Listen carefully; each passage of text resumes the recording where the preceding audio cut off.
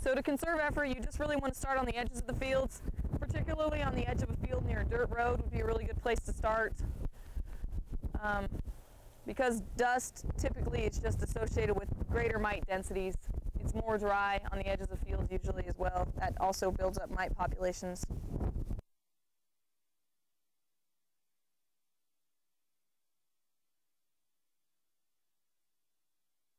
And what I'm looking at here is the second crop of rice in Kaplan, Louisiana. This is the second crop growth off of the original that was regrown off of the first crop that was harvested here. It's getting pretty close to be ready to harvest in the next couple of weeks. And what we have found in this field that's causing us some concern is very high populations of the Panicle rice mite. And what I'm going to demonstrate right now, if the wind calms down, what I'm going to demonstrate right now is how to scout for the mites on the plants. The first thing that I've cued in here on this particular little stand of plants is a large amount of panicles that are gone, and also discoloration on the holes of the grains that are present on the panicles. This discoloration could be also caused by bacterial panicle blight, and the symptoms that I'm looking for on the sheath are symptoms that are also commonly associated with sheath rot, Serrocladium oryzia.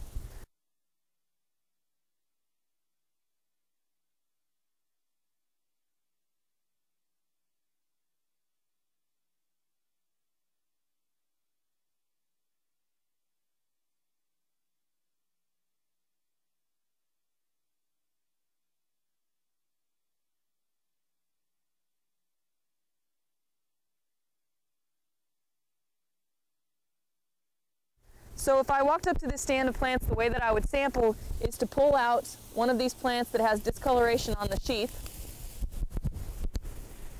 pull back the leaf sheath,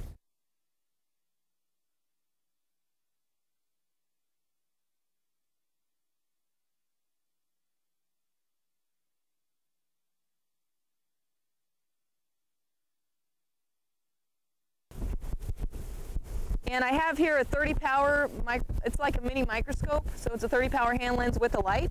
This is my preferred way of looking for the mites. And you will look inside the sheath and look for the presence of mites. And in fact, there are quite a few mites on the inside of this leaf sheath. Most of them are dead at this stage of development of the crop, but that way I was able to confirm that there are in fact mites present in this field.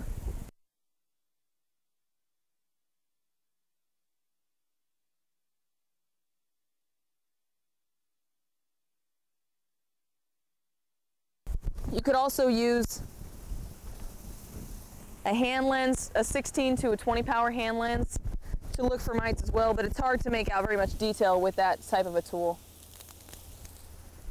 So here, for instance, I can look inside into this discolored region of the sheath here for mites with the 16 power hand lens. What you can see is these small white specks on the inside of the leaf sheath. Particularly concentrated in the areas where you have discoloration of the sheath. So it's going to be a chocolate brown, reddish discoloration, and then there are these kind of oblong, they're really kind of clear in color, but a little bit straw colored mites that are present on the inside of the leaf sheath. Personally, I don't feel confident just saying that it's actually this mite using a 16 power. I don't have as much confidence until I use a 30 power, which is why I'm recommending that as the tool. It takes a little bit of getting used to using the 30 power, but it gives you much more magnification so that you can actually see these mites.